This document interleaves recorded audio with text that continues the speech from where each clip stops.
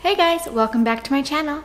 Today I'm going to be talking about Kokoro Care subscription boxes. Make sure to stay until the end because I'm going to be doing a giveaway with them so you could win a box of your own.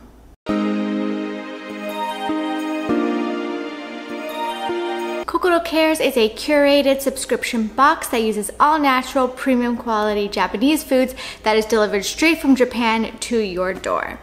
So everything in the box is artisanal. It is made from farms that the company Kokoro Cares actually has direct access to. So it's a lot of like smaller companies, mom and pop farms. So everything in here has like no additional preservatives, no additional whatevers. It's all healthy food. So I'm sure by now you would know that I wouldn't necessarily call myself a healthy eater. I do try to make healthier choices when I'm eating at home, especially when I'm cooking, but I like all sorts of food, not just healthy food. But I really appreciate not only is the food additive and preservative free, but I like that they have a good connection with their farmers and their other small vendors. While I do get feedback that prices are a bit higher than normal subscription boxes, I want you to know that this is like premium quality food. It's not just a snack box. A lot of the items actually have a good amount of whatever it is in it. So it's not just like you eat it one time and it's gone. A lot of the items I could use repeatedly for multiple dishes. What I also like about the items in this is that you can't get them anywhere. Even in Japan, it's hard to actually get these items. For example, in a lot of snack boxes, you can get the items or similar items in Japanese markets in the States. But since these are like so artisanal, you definitely cannot find them at markets in the States. Like I've never seen any of these products in the States or elsewhere. And I actually haven't even seen them in markets in Japan. They're very like things you find at the farmer's market. So they're very, very exclusive, which I think is really, really cool because I get to try things I've never had. Anyway, today I'm gonna be unboxing the August box. So I actually haven't opened and looked at this box at all, so I don't know what's in here yet. So in it, you get the information card, and it has the month's theme. This is summer celebration. And then it has some Japanese cultural info that is related to the theme. And on the inside, they have information about each item in English, so you don't have to worry if you don't speak Japanese. And it also has the ingredients of each item.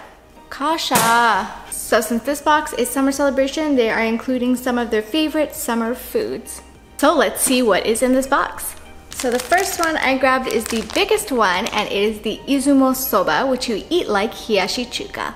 Hiyashi chuka is a really popular summer ramen noodle dish where it's cold noodles and a bunch of toppings on it. So this looks like it is the soba version. Soba is a buckwheat noodle. It is way healthier for you than ramen. I don't know if you could see, but it comes with fresh noodles and it comes with dressing inside, and you just get the toppings, which is like ham, crab, tomatoes, cucumbers, chop it up, throw it on top, mix it all together, and it is so good. This is a perfect example of like the quality and amount of food you're getting. This is one of the items, and it is basically a full meal. It's like full on real noodles, dressing, you just put the toppings on, and it's like big. And this stuff is why this box is awesome.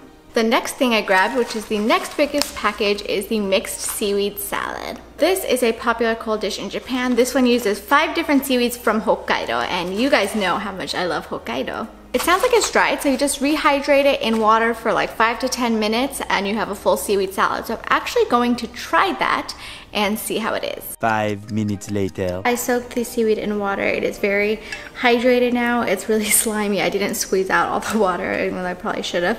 I will do that later, but I am gonna try it. Itadakimasu.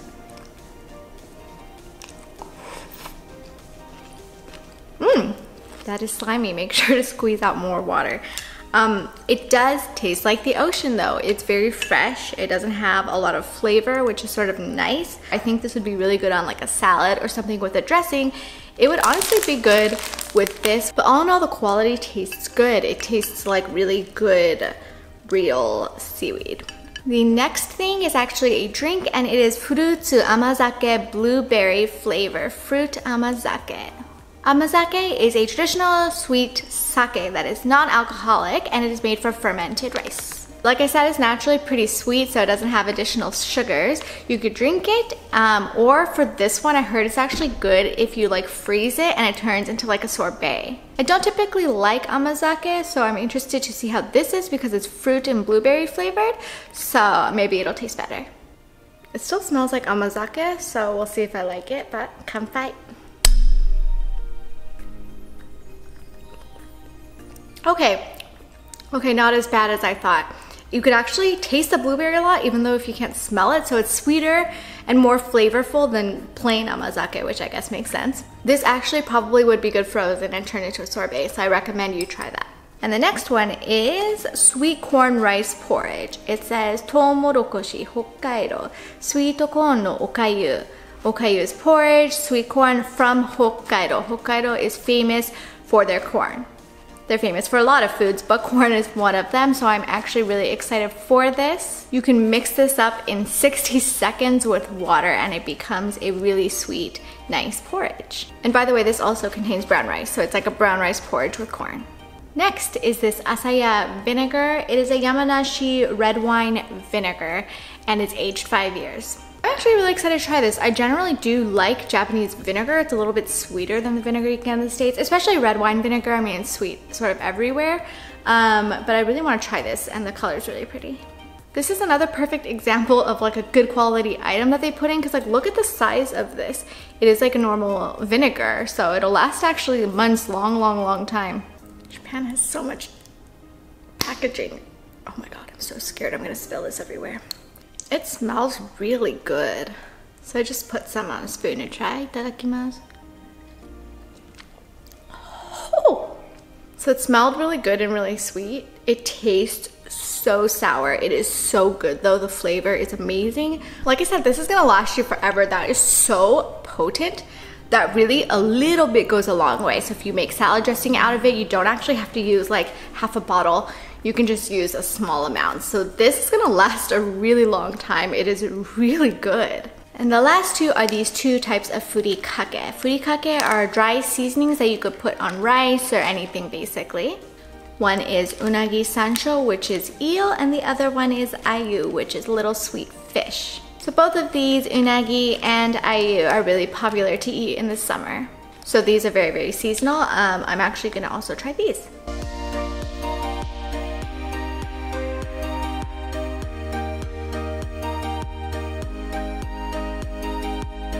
So on my rice, I did half of the eel and half of the sweet fish. The sweet fish looks like normal furikake, it's fairly dry. The eel actually looks wetter, so it's more like a wet topping. But the smell of the eel when you open the package and pour it on is so good. It's so strong. I'm so excited to try that. I'm gonna try the ayu first because it's a bit more mild, so I don't want the unagi to overpower it. So I'm gonna try that. Itadakimasu.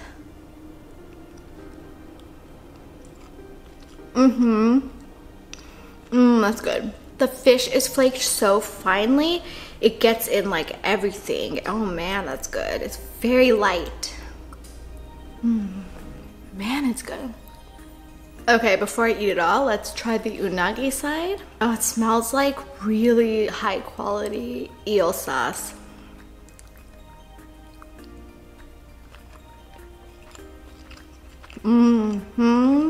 That flavor is amazing. This one's a little crunchier than I thought it would be. It's not as overpowering as I thought it was going to be just by the smell. When you actually eat it and put it on something, it mellows out a lot. It's really good. Honestly, I thought I was gonna like the unagi more, but I really like the ayu. And that concludes my unboxing and taste test for Kokoro Care's package. I highly recommend you try it out if you want some really unique and good quality Japanese food. In my description, I'm gonna put the link so you can get your own and also use my discount code Sylvia_10 for 10% off your first order.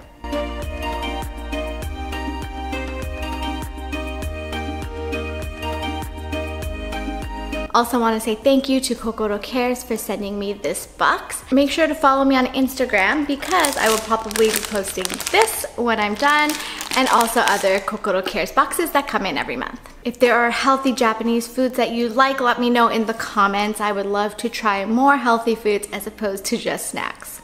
Thank you so much again for watching. Make sure to like and subscribe, and I will see you in my next video. Mata ne!